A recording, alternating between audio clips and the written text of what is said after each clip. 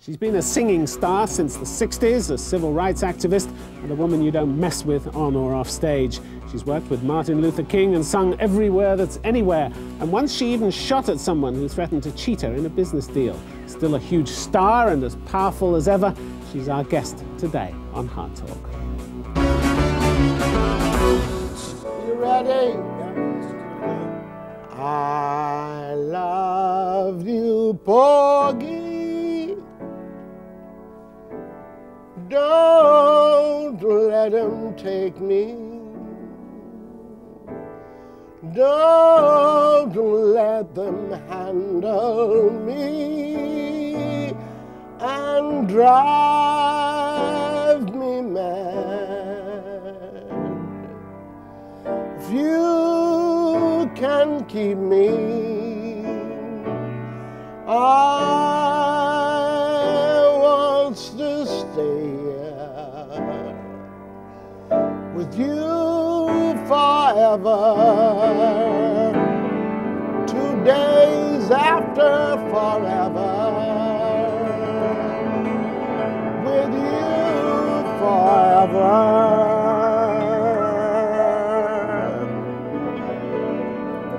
'Cause I've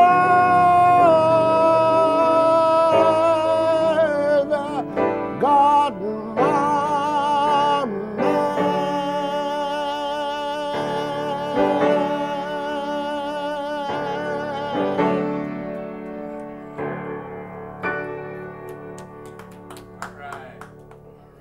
Nina Simone, Dr. Simone, a very warm welcome to the program. Thank you, Tim Sebastian. You have the same name as Bach, my first love. Ah, I can't lose with that, can I? No, you can't. You can't, but I can.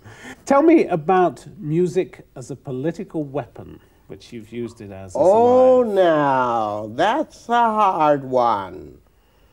As a political weapon, it has helped me for 30 years defend the rights of American blacks and third world people all over the world, to defend them with protest songs. And it helps to change the world. When you get up on the stage and you sing, what's in your mind? Just the singing? No, to move the audience, to make them conscious of what has been done to my people around the world. So you sing from anger? No, I sing from intelligence. I sing from letting them know that I know who they are and what they have done to my people around the world. That's not anger. Anger has its place. Anger has fire, and fire moves things. But I sing from intelligence. I don't want them to think that I don't know who they are, darling. Who are they? They are the white people around the world, with the exception of Nelson Mandela, whom I met this year. I went to his marriage and his anniversary in 1998. And you weren't disappointed? Oh, no, my God. He's a saint. He's the greatest person on the planet. How much does fame mean to you? How much does your success mean to you? My success means a great deal to me, and my stage presence and being on stage means a great deal to me. My music is first in my life. And what's second? What do you sacrifice for your music? I don't sacrifice anything for my music. But secondly, I would love to be married. You know, I think I'll marry the cameraman over there. But I would love to be married. I have a man of my own, but that's second to my music. My music, nothing takes its place. Nothing. You've been married before. Have you been, I've been unlucky? married twice. Unlucky at love? Yeah, unlucky at marriages. Not so unlucky at love. Lots of love, few marriages. Yes, 2 marriages. Why didn't they work out? The music got in the way. In the one where I married the cop from the United States, the music got in the way, and he treated me like a horse. You know, a non-stop workaholic horse. And the one in Tunisia, well, that was very hot, like a volcano. And his family didn't want him to move to France, and France didn't want him because he's a North African. And the volcano didn't last? No, but it lasted long enough for me never to forget it, I'll tell you that. Among all the unforgettable things and unforgettable people in your life, there was Martin Luther King, wasn't there? Oh, yes. Well, I marched with him. I knew him. I composed a song for him. I knew his wife, all his children, and I was in the Selma March with him and the march on Alabama, at Miles College in Alabama, and the march on Washington. I was right beside his side. We saw the public face of him, we saw the public man. What was he like in those private moments when he was out of the public eye? Darling, he was always on stage. His dedication was of such immense proportion that he never forgot for a minute that he was there to lead my people. He never forgot that for a minute. And when he was not on stage, he was still on stage. He was always talking about equal rights. You've said in the past that you would have worked to try to get him to the presidency. Do you think realistically that he could ever have had a shot at the presidency? Yes, he could have. Yes, he could have, baby. He could have if he hadn't gotten killed and we'd had a little bit more support. You really think that America was ready for a black president? Yes, I do. Because even black politicians in Washington these days say they don't think that's the case. Well, not now. Jesse Jackson was no match for him. There's not been a man since then. And his dream came true with Nelson Mandela, because Nelson got it done in South Africa. So the same thing that was done in South Africa could have been done in the United States. Yes, I distinctly believe that. I need a cigarette. You're making me hot. Can I have a light, please? Go ahead. How did you feel when he died? Oh, God, man, I was devastated. I wrote a song in his honor the next day called "The King of Love Is Dead." How much did that devastate you? I mean, what did it do to you? I think I must have cried for 2 weeks. And it killed my inspiration for the civil rights movement. I'm ready. In the United States, and I moved away. You were also scared, weren't you? Because of all the killing that was going on, because yes, I was Jack scared. Kennedy was killed, Robert Kennedy was killed. Did you think they were coming after you? Not only that, the FBI was after me. They had a file on you, didn't they? In Washington. You never saw it, did you?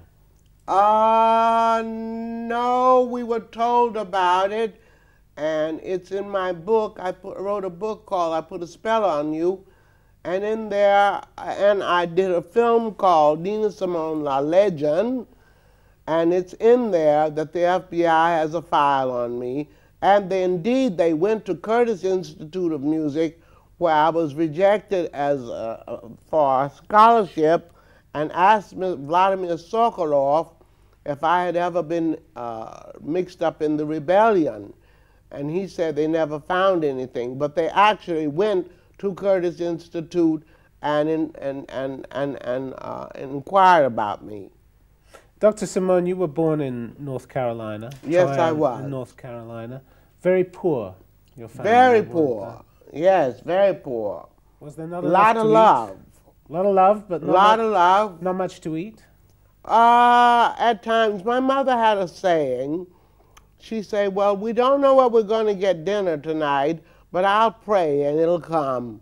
And sure enough, she prayed and it came. She's been a minister for 57 years. She's now 97 years old. And you first sang in her church, didn't you? What was that like? Oh, it was fun because I had never studied the piano. I was a child prodigy. So when they got up and started shouting, I started playing. Literally sat down and started playing. The first song I played was God Be With You Till We Meet Again. I played that at 3 years old. And then you went on to train as a classical pianist. Yes. That was your love, wasn't it? Really? Yes. Classical I'm not over piano. it. I'm not over it yet. Are you disappointed that you didn't, in the end, become what you and your parents wanted to be, which was the first black concert pianist? Yes, because we don't have any. All we have is Andre Watts, and they don't accept him very much because he's part German. The blacks don't accept him, but they would have accepted me. At the age of 12, you were playing in a library, weren't you? In a music library. Yeah, it was my first recital. And something happened. Somebody said something to your parents, didn't they? Yeah, What they did put them in the back of the room to watch me, and I got up bravely. I was only 12, and I said, if my parents don't sit in the front seat, I don't play. And they were put there because they were black? That's right. How did that make you feel? It was my first encounter with racism. My favorite record that I listen to now is Marian Anderson, who is the world's first black contralto. I listen to her every morning. She wakes me up and gives me inspiration to start the day. She sings a song, "Oh, rest in the Lord, wait patiently for him, and he will give you your heart's desire, and he will give you your heart's desire." Religion is deeply ingrained in you. Deeply ingrained. All religions? All religions. You've got I a lot believe, of religion. I don't interest believe, in religion. I don't believe in any one religion. No, I don't believe in any one religion. I believe in Allah. I believe in the Hindu religion because I studied yoga for 21 years. I believe in Buddhism.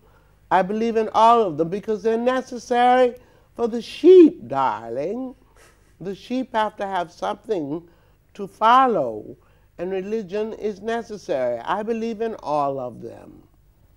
So when you got turned down by the Curtis School in Philadelphia, you needed to make some money, didn't you? Yes, I did, to help my parents. So you started playing in bars and supper parties? And, yes, I did. What was that like? It was awful. But it got you some money? Got me $90 a week, 50 of which I gave my parents. And they came to Philadelphia to be close to you? Yes, they did. What was your big break? My big break was going to Atlantic City and playing in a supper club and singing the song Porgy, which was given to me by a fan, a student there, and he liked Billie Holiday. I can't stand her, but he liked her, and he asked me if I would sing it. So since I didn't have to practice the piano while I was cleaning up my room in Atlantic City to work every night from 9 to 4, I learned the song and first sang it there in a bar. And an agent heard me and took me to New York and put it on a record. And then in 1957 came Carnegie Hall. That's right. Huge success, wasn't it? Yes, it was. But something disappointed you because you wrote a letter to your parents, didn't you? I don't remember that now. You apparently wrote a letter to your parents saying, this is where you wanted me to play, but I should have been playing Bach. Yes, I did. Your favorite composer. I did do that. So this was your glory occasion, but you were still disappointed? Well, I loved the audience, but I wasn't playing classical music. and I wanted to be. And so I wrote, and I quote again what you have just said, I wrote, yes, I'm in Carnegie Hall finally, but I'm not playing Bach. And then came My Baby Just Cares for Me. Oh, well, now that's years later. Years later, but it was huge, wasn't it? Yes, it was huge. It started out as a song for an ad, wasn't it? No, it started out as a piece of Play-Doh for children in England. It started out as a video for children, and then it got bigger and bigger, and everybody started to hear it, and it became very famous, and it's the most famous song I have recorded. People say it turned you from cult into legend. Yeah, I think so. You think that's right? Yeah, I think so. So you knew after that you were on your way? Yeah, I was on my way before that, because let's face it, I was playing around the world before then. I heard about it in Switzerland. When you left America in 1972, you left because you couldn't stand just that. Racism. You couldn't stand it any longer. I couldn't stand it. Walking I still down can't the street. stand it. Crossing the street. You get racism crossing the street. You get it in it's in the very fabric of American society. You can't stand to go to America? No, I can't. I went this year for the first time, right? 2 times, and I worked at Newark's new stadium and Seattle. And they were so happy and surprised to see me, because they hadn't seen me in how many years, Clifton? 7. In 7 years. But you didn't feel well treated? This time, yes. This time they were more than happy to see me. They hadn't seen me so long they thought I was dead. But you wouldn't go back and live there? No way. And you keep telling them that? No way am I going to ever go back there and live. And I'm not the only one. Josephine Baker went back twice. And after her second time, she never went back. So you traveled to Liberia, didn't you? Oh, yes. And that was apparently the happiest time in your life. It was. Why? I was at home. And you remember that Liberia had a liaison with America. So it was known as a place for blacks whom they could not contain. And they were all rich. I lived on the beach. I had house servants. And the president's daughter gave me a house on the beach. I stayed on the beach every damn day. It was fantastic. I was happier there, and what's more, I got engaged to the foreign minister's father, who was at that time 70 years old. But he was killed, wasn't he? Yes, he was killed. They killed 13 of them. In a coup. In a coup. Life seems to have gone wrong for you after that, No, didn't it? I wouldn't say that. My music has always lifted me, and I've had a few love affairs that have lifted me. Life hasn't gone wrong for me. I've been unlucky. No, I haven't been. No, I have no complaints about my life. But in 1978, in England, you told a newspaper, "My personal life is a shambles. I'm black and I've been struggling for half my life." Well, that's true. My personal life was a shambles, and it still is. I don't have a lover. I have a friend, but not a lover. My personal life has been a shambles because everything has had to be sacrificed for the music. But then there were reports in the late 70s of a drug overdose and No. you running out of money and I ran being out of homeless money. I wasn't homeless. I've never been homeless. That's a lie. You also seem to have had a lot of problems with the music industry. Yes, Racketeers you've talked about. For God's sakes, they don't pay you. I still have 60 albums being pirated in England right now. Nobody's actually paying you for these? No. I have a great lawyer from San Francisco, and he goes after as many pirates as he can, but he can't catch them all. They run the streets too fast. I've been pirated all over the world.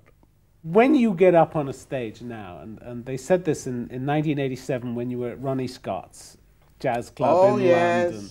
They said you get the whole Nina Simone when she comes up on the stage. You get her mood, you get her monologue, you get the music. Is this the whole Nina Simone experience when That's you get true. up on a stage? That's right. And you keep them waiting until you're ready? That's right, all the time. Why?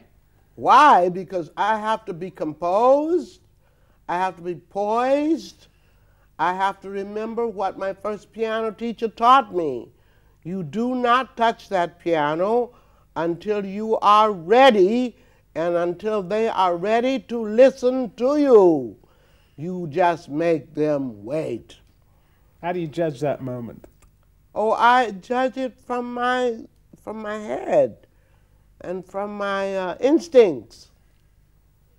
And then when it's ready, then when you're happy and the crowd is happy? When they're ready, I play for them. Is it always a buzz? Is it always a huge kick for you? Yes, it's always a huge kick.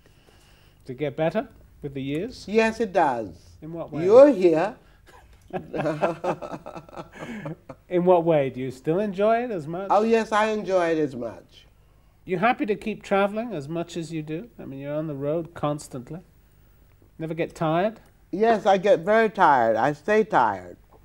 But I don't mind being on the road for my music. Before I let you go, one question. There is a report that at a business meeting once, you pulled out a knife. I sure damn did. Did you? Yes, I did. Why? Because, oh dear. Because there was a record company. You were about to say something you I shouldn't. can't say. I was a record company that stole my albums and didn't pay me, and they came to Switzerland, and I said, where's my money? They said, we're not going to give you any money. I said, oh, yes, you are. And I got a gun. It was a gun. It wasn't a knife. And I followed him to a restaurant, and I tried to kill him. I missed him, and I went back to America. You actually pulled the trigger? Oh, excuse me. Yes, I did. and felt better for it. Oh, yes. Sorry I didn't get him. So now we've advertised that side of your life, and you say that you're still looking for a lover. Men are going to be a bit nervous of you, aren't they? They are very. Do you manage to put them at ease? No. And you don't try too hard? No, I don't try. Yes, I try hard, but I refuse to cook or to clean. So they've got to take you as you are. They've got to take me as I am and recognize that I'm a star as well as a woman, and they have to deal with the two. And treat you properly. Definitely. Nina Simone, Dr. Simone, it's been a great pleasure having you on the program. Can I say one more thing? I'm a Please doctor. Do you know why? You're a doctor of humanities? Yes. From the Malcolm X University in Chicago? Yeah. And a doctor of music? From Amherst College in Amherst, Massachusetts. Okay. Thank you for setting the record straight. It's been a great pleasure.